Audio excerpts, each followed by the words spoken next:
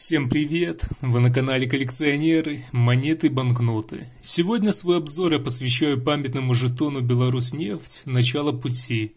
На лицевой стороне находится логотип белорусской государственной нефтехимической компании «Белоруснефть».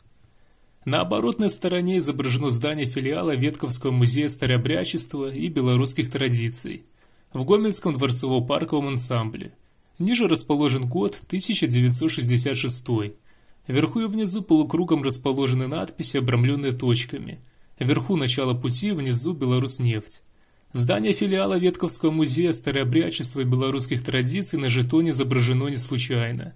Именно там в свое время находилось первое офисное здание центрального аппарата Белоруснефти. Не забудьте поддержать видео лайком и подписаться на канал. До скорых встреч!